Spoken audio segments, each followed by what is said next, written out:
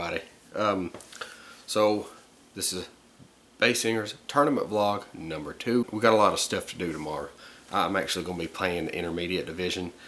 Second tournament of the year. I was wanting to try and get one in every month, but I missed February, but this is March, and I have one this weekend and one next weekend I'm signed up for. So got March and April. So out of the first 4 months of the year, I will have 3 tournaments in. So that's positive. Wasn't able to get one in February, but maybe somewhere on down the year I'll be able to get 2 in 1 month. That way I would like to have 12 tournaments this year, but it's going to be 2 rounds, and then after the tournament there's going to be an MPO Final 9, which yours truly, myself and Jason's coming down.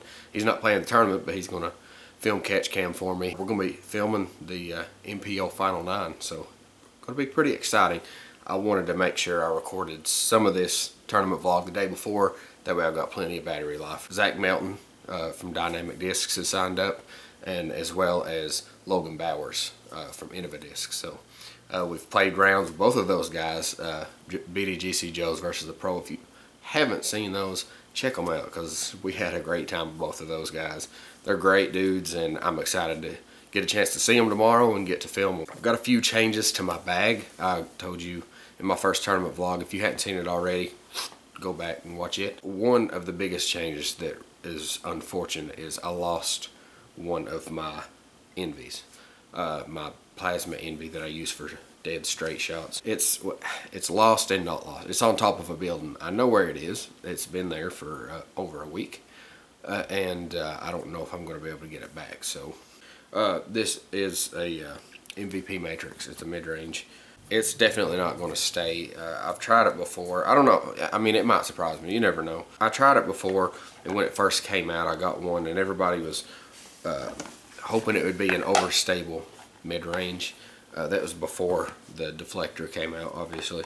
But and when I bought it, I had overstable mid-range in my mind, and it was not that at all. So my initial review of it was not really a review, but when I first tested, I was thinking overstable mid-range, and it wasn't.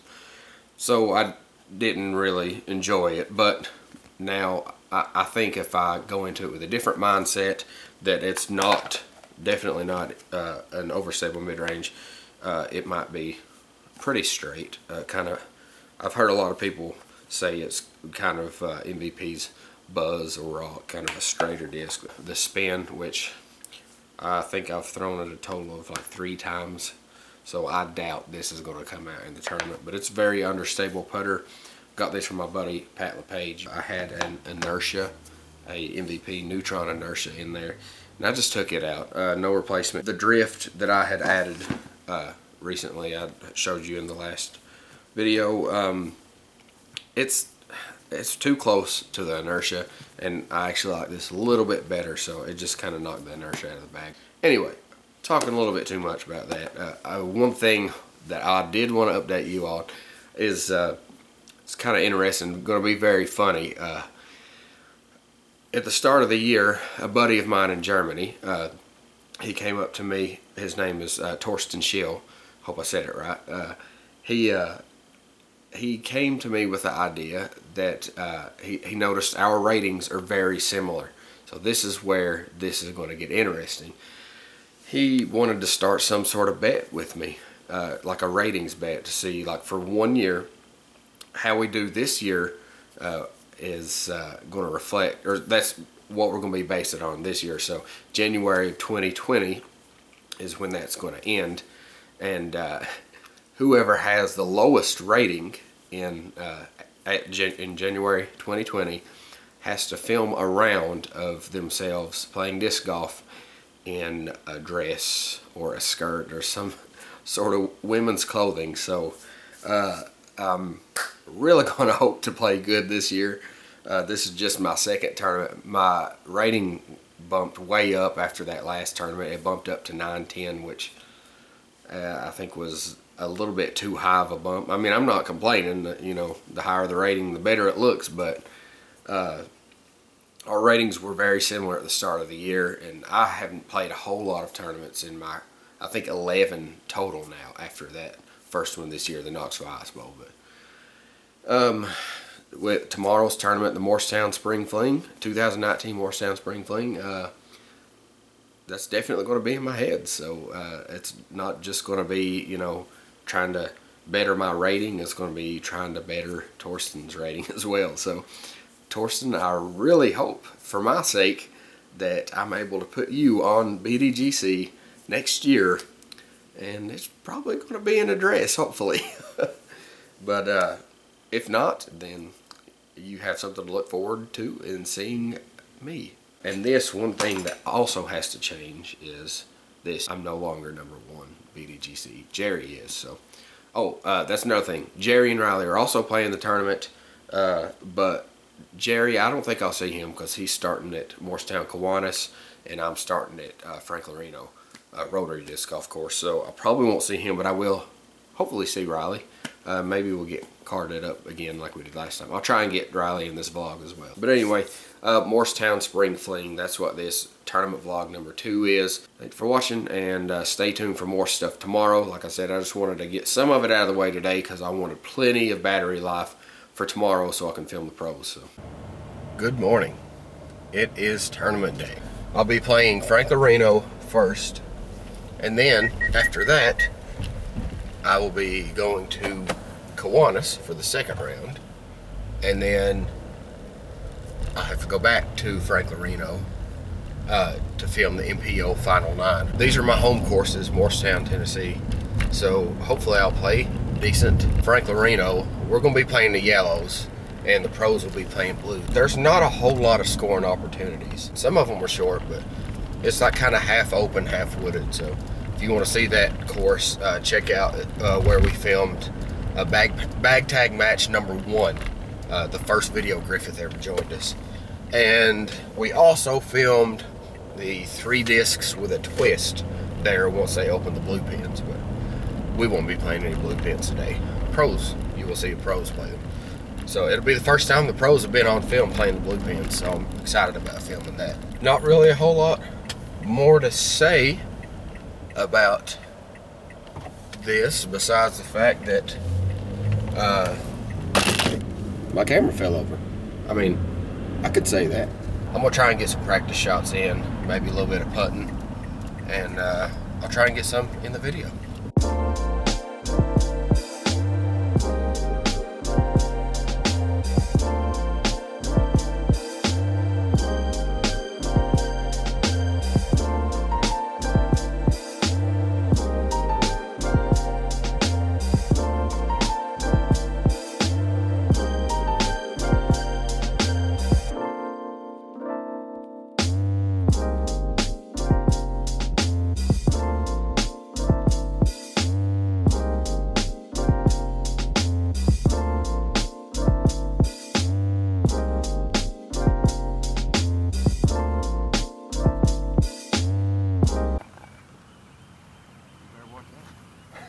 Coming in hot.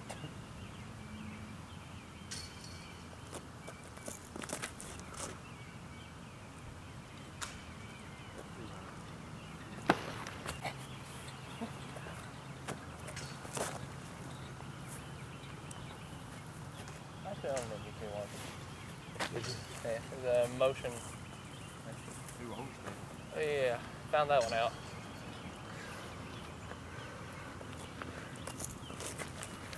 That's gonna be good.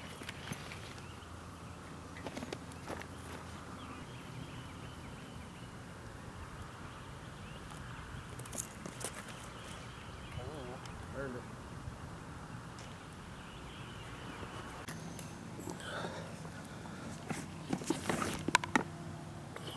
I think my second one all day. Oh, my first one all day, sorry.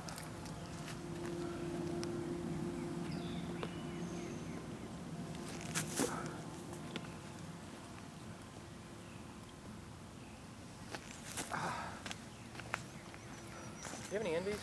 Yeah, of course I do. Can I see one? Yeah. After I make this.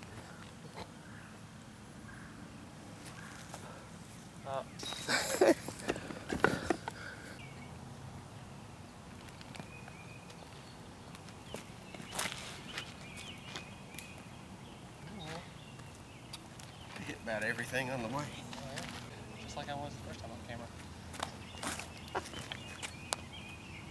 On my camera dog shit. Oh yeah, right.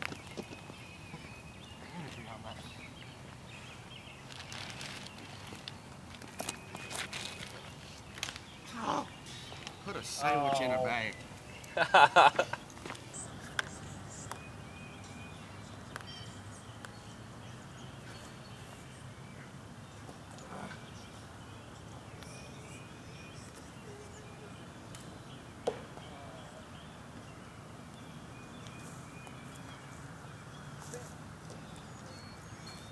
Okay, so round one is over, and that was terrible. I'll just go ahead and say that right off the bat.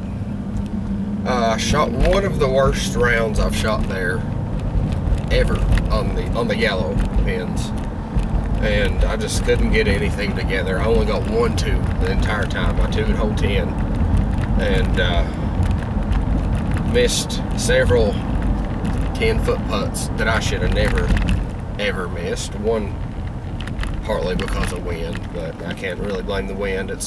I should practice more of the wind. I shot a 61, and with 2 par 4s on that course, the par is 56. So it's not too good. I'm well over what I wanted. So we started on hole 1 actually. I got paired up with a good group of guys. Tony Salick, Jason Howard, Nick Taylor. We had a good time with those dudes. Great guys. Love playing with all of them. 3 on hole 1, which I'm okay with. Hole 2, I threw OB up and over the fence. Didn't turn it over enough. Took an OB there. From there on out, just a few pars. Got to hole 5, and that's where it turned around for the worse. I got a 6 on hole 5. I had a short drive, luckily kicked out some, had like an Anheuser approach shot, and it hit and fell down again, and then I putted twice and it stood up and rolled, and I mean ridiculous rolls that it was pathetic. They should have never rolled how it did, but you know, you can't really change that.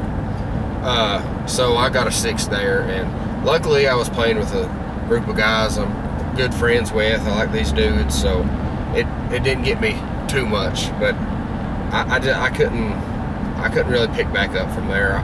I almost 2'd hole 8 again, which is crazy. One of the hardest holes there to 2.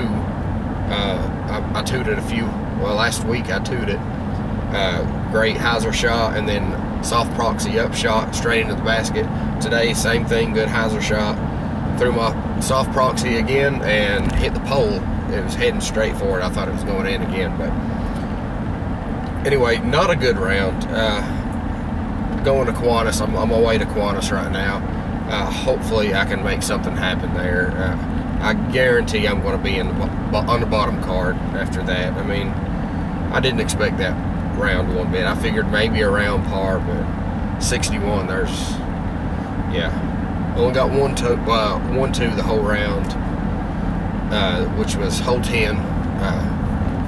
Missed my putt on hole 12 for a 2. I had some good scramble shots. I flicked a lot more than I normally do.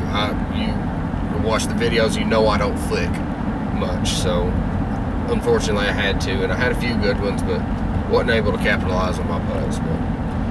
So I'm on my way to Kiwanis right now. My girlfriend Amanda's meeting me with my 2 daughters, so hopefully spend some time with them between the rounds, eat some lunch, clear my head a little bit, and hopefully do a lot better at Kiwanis.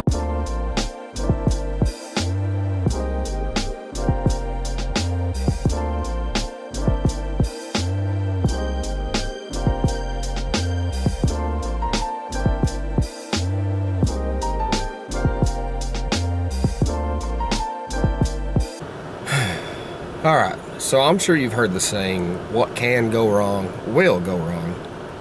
It's true. I couldn't do anything today. Torsten your bet is probably safe. These were my home courses, and I just couldn't do anything. Kiwanis, round 2, I shot a 58, which is even for course par, but we all know it's 4 over on all 3s, so not a good round. I just couldn't really do anything. No good putts whatsoever the entire tournament. No real great drives. I mean, a few decent ones, but just couldn't do it. Had another great card. Had a ton of fun with the guys I played with. Matt, Jordan, Nick again. I mean, it was a great round. As Matt said, it was the best, worst round of disc golf I've played in a long time. Yeah, it was very fun, but we just couldn't shoot good. But I am back at Frank Loreno now, and I'm about to go film the pros with Jason. He's going to be doing catch cam, so make sure you check out that video as well. I will update you after the round ratings are up on this and placement and everything, but it's not going to be good, I promise you that.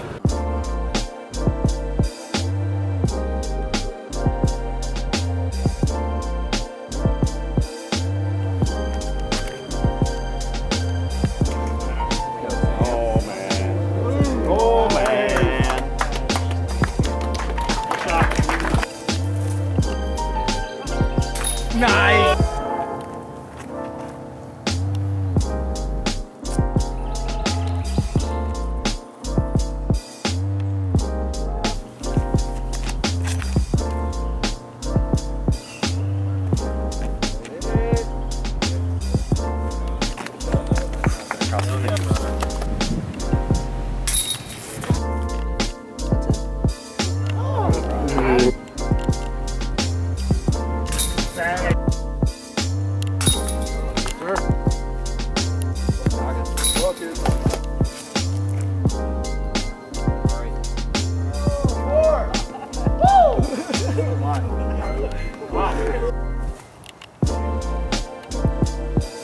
Get in.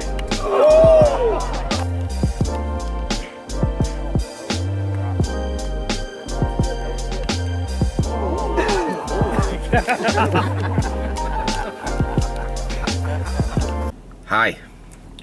It is actually Monday morning now, and I forgot to finish up the tournament vlog on Saturday.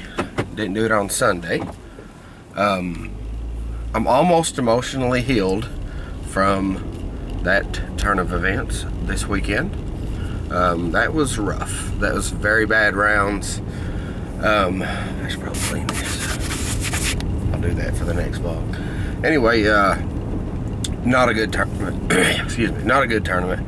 I finished 5 over par for the tournament. 20th place out of 31 people, I believe, in intermediate. So I was definitely expecting way better than that. Don't think I hit a single putt all weekend, a good one at least. I missed like 3 10-foot putts, so I'll definitely be practicing that coming up for this next weekend's tournament, the Iron Pig. And I've got to do something different because I played on my home courses worse than I thought I ever would during a tournament. So at Morristown Kiwanis, I know you all have seen that. We did one of the doubles matches there, if you want to check out that course, and I filmed the pros there as well. I went out there myself and shot 10 under course par, which is, you know, there's a few 4s on the course par, but I've shot a 48 out there with nothing but a putter, with putters, with Axiom Envies. And then I go out there with my full bag this weekend, and I didn't get a single 2, so that was terrible.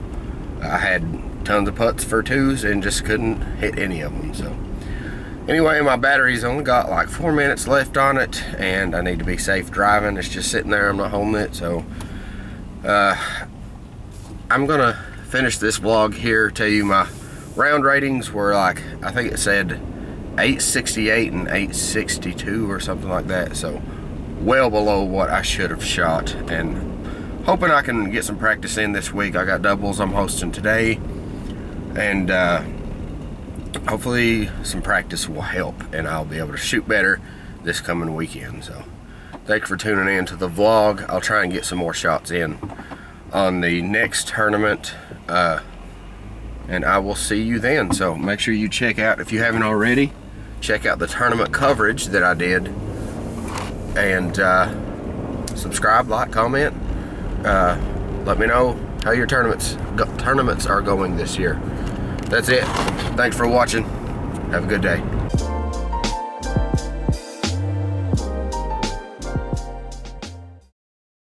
My girlfriend shaved my head yesterday. Thank you, Amanda.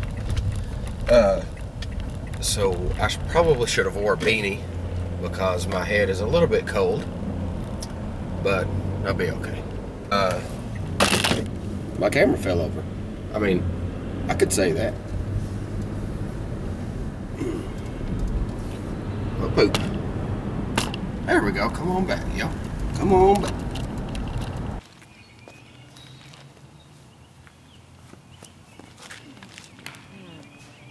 Good shot.